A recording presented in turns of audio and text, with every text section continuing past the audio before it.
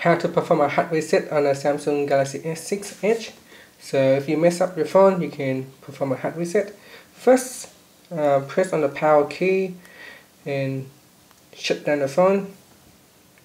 So now I've power off the phone. Then we're going to need to use the 3 keys to go into the reset menu. So you press on the power button, home key and the volume up key all at the same time. So this 3 key here, we need to press all at the same time, simultaneously press and hold. So I'm pressing and hold. Now continue to hold until you see the green screen. So continue to hold. Okay, once you see the Android logo, you can let go of all the keys and wait. Just have to be patient and wait for the menu to be loaded. So here it is, it's loading.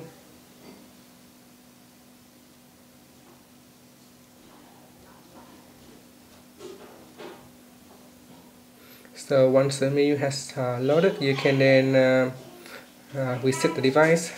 It takes 30 seconds. See, here it is.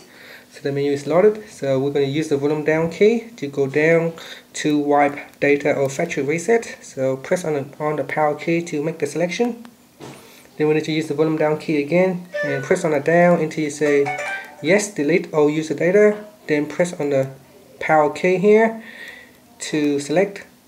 Now at the bottom you can see it says formatting data, data wipe complete. Then at the top we need to reboot the system now, so press on the power key on the side here and choose Reboot System Now.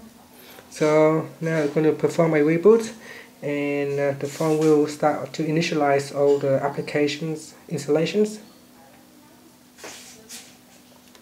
So we're just going to wait for that to complete.